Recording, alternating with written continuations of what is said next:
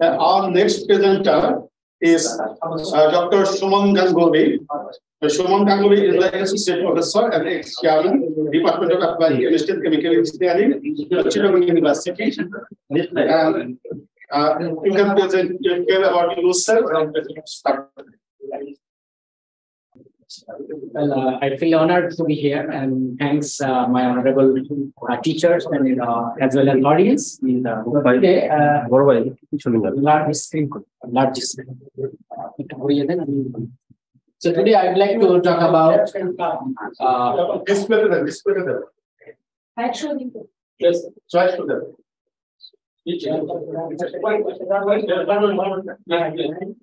Then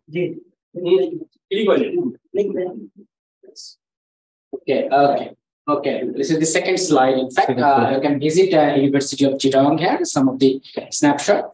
So, why nano for 4IR? You know, the nano has wide range of applications, and this is why we are working on nanotechnology or nanomaterials to combat with the 4IR. So next.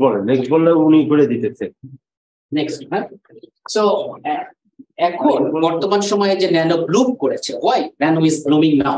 Because scientists invented transmission electron microscope, and before that scanning electron microscope, and later on AFM, atomic force microscope, and all scientists were awarded by Nobel Prize because of their invention. Okay, next. And types of nanoparticles. You know, there are many types of nanoparticles, but in our case, we are working on metallic nanoparticles. So I will not go into the detail. So next, and then next slide. So we are working on green synthesis. Nanoparticles can be synthesized by many ways, especially physical method, chemical method, but we are working on green synthesis, which is actually environment friendly. So why green synthesis? Green synthesis actually, as I mentioned, it is environment friendly. It is easily applicability. It is a simple process. If we compare it to the chemical method, because in the chemical method we can use some kind of hazardous chemicals, so that in this case we are not using such type of hazardous chemicals. We are using just environment friendly precursor. Okay, next. We are using plant materials. Next. So, we can control the size of the nanoparticles, because nanoparticle size, we can, according to the definition, we say it should be within 100 nanometer. But size is very important parameter. We can control size by changing pH, by changing temperature. Even we can change the reaction interval. But in our case, we did not change any pH, temperature, or reaction interval. We just using plant, but different plant. Next. This is the plant that we have used. We have collected this plant from the University of Chittagong, especially the hilly area of the Chittagong University. This is the same plant, but it has different species. It has the same genus, but different species. So this is the synthesis process of a silver nanoparticle, which we actually AgNPs, what we said. So this is the plant powder. We just collected the plant leaf and making it powder. And then we used this powder to synthesize silver nanoparticles from the silver salt, like silver nitrate. Next. So after synthesis, the nanoparticle is formed or not. To confirm this, we have characterized this nanoparticle using different techniques. So first of all, we use UV visible spectroscopy, and we see there is a peak here, and this actually primarily confirmed the nanoparticle is formed in the solution. Then after that, we characterize the nanoparticle using next technique. So next, please. So XRD analysis. In the XRD analysis, we would like to actually know the crystallinity of the nanoparticle. If it is crystal, If it is polycrystalline, then we can say this is a good nanoparticle. If it is amorphous, then we say it may not be used in some kind of application. So in this analysis, we got the nanoparticles which we have synthesized is polycrystalline in nature. Next. So this is the calculated particle size. As I mentioned, we are trying to control the size of the nanoparticle, and that's why we have measured the particle size, and we obtained that from the 3 plants like OR, AgNPs, and so on. And we obtained 26 nanometer, we obtained 18 nanometer, we obtained 22 nanometer size of the nanoparticles.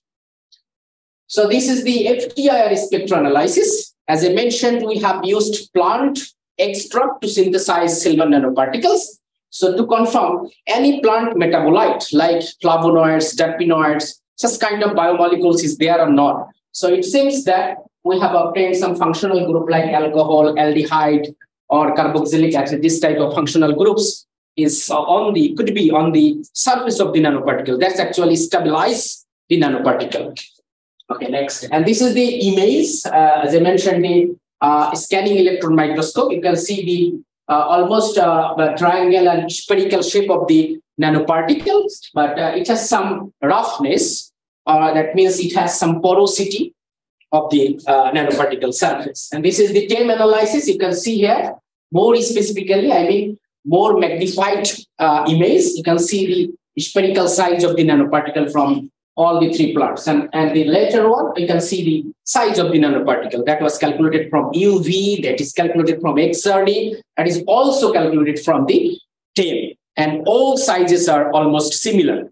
So this actually proved our nanoparticle are in nanometer in size. This is the antibacterial activity. What we have synthesized, our ultimate goal is to use in industrial application or any other biomedical application. That's why we have measured the antibacterial performance of the synthesized nanoparticle, and we used 2 gram-positive and gram-negative bacteria, and we saw our nanoparticles worked nicely. I mean, they can arrest bacteria.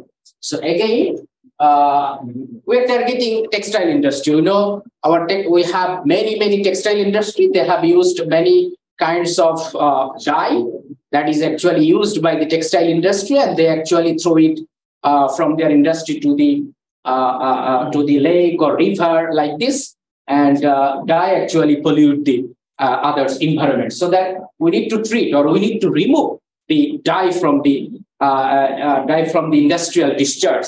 So that in our case, we are using dye as a methylene blue. You can see the top figure. I mean the top spectra, that is the methylene blue absorption. And when we use our nanoparticle with methylene blue, you can see the spectra is relatively, I mean, decreasing to the level. And if we go to the next slide, we can see you see this is the raw methylene blue, and after the addition of silver nanoparticle, you can see the spectra is here, which means that dye actually removed from the water, from the aqueous solution. So it can be said that we can remove the dye from the aqueous solution.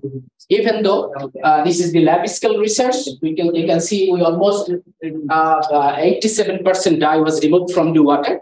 We are planning to use it in textile industry, industrial discharge water.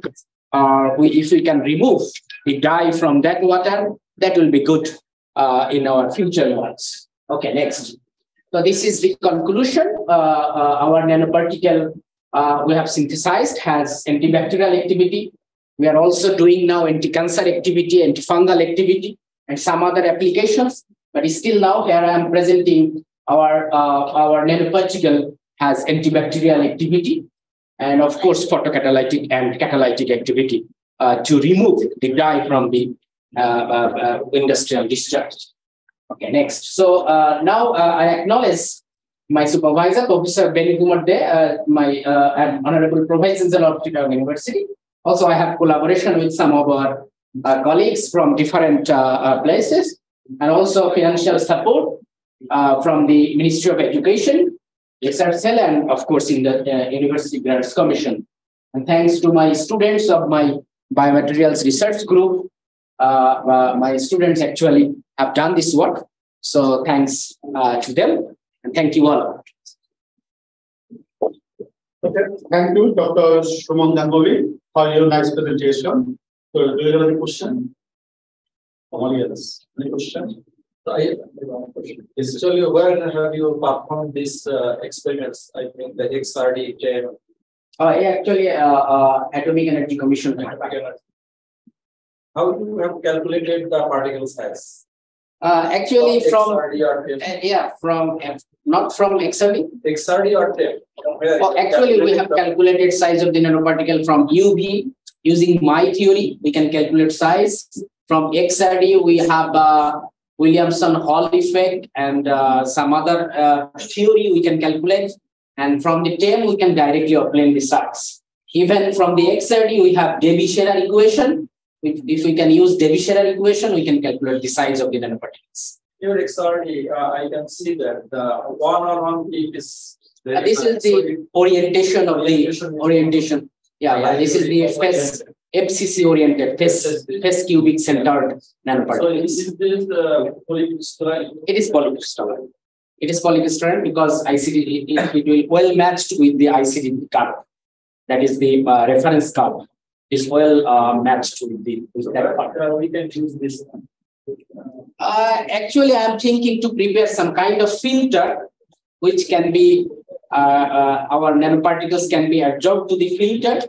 And if we can place the filter, the drainage of the industry, where the industrial discharge will come and contact with our filter, and then water will be or dye will be removed from by the filter, and the cleaned water can pass through the river or lakes. I don't know. This is my speculation. Future. Yes, challenging. Yeah. Of course, challenging. Okay, of course. Thank you, Dr. Ganguly. Thank you, sir.